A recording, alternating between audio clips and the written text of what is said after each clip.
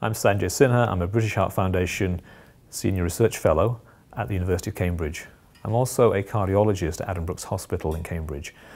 And I work in regenerative medicine, which is we try and regenerate damaged tissues. So when somebody has a heart attack, part of their heart muscle dies, they can lose 1 billion cardiomyocytes. And the heart never repairs that. It's just replaced by scar.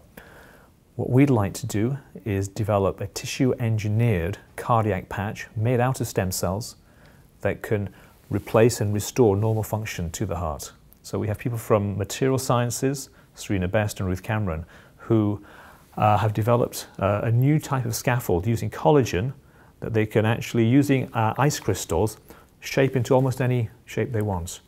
And they make this into a hollow structure. It looks like a sponge, which is a really good vehicle for putting our cells onto.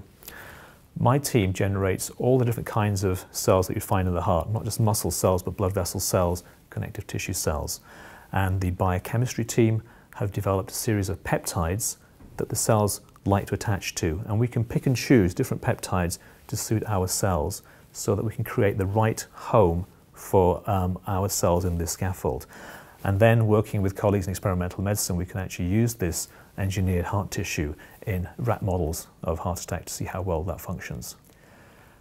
What my vision is that people who have heart attacks, who have damaged hearts, will be able to provide a patch through a cardiac surgeon. As you go for a bypass now, you'd go for a bypass and maybe a heart patch as well. And we'll be able to restore those hearts back to normal, which means that people who currently aren't able to do simple things like walking upstairs or having a normal life can get back to doing just normal things that you and I take for granted and having a normal lifespan as well.